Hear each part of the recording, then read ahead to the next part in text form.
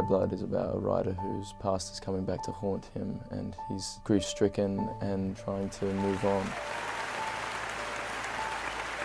The biggest challenge is trying to find a motivation for Gilroy that wasn't just crazy and maniacal and evil for the sake of evil. Sound. I suppose he's kind of defined by his envy and his self-loathing and the fact that he was forgotten. It kind of generating all this spite and hatred. We had a fight. She left. That's all I know. He meets this young woman, Carrie, who is kind of like a light in his life. Oh, Morgan's great. She's such a wonderful actor and really lovely person too. And she's such a charismatic person, and I think that really comes across on screen.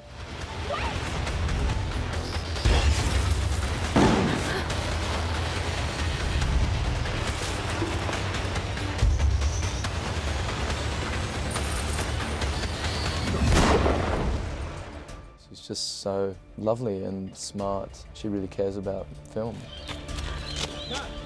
All those qualities contribute to a really compelling performance. I'm lucky to work with her. Vincent?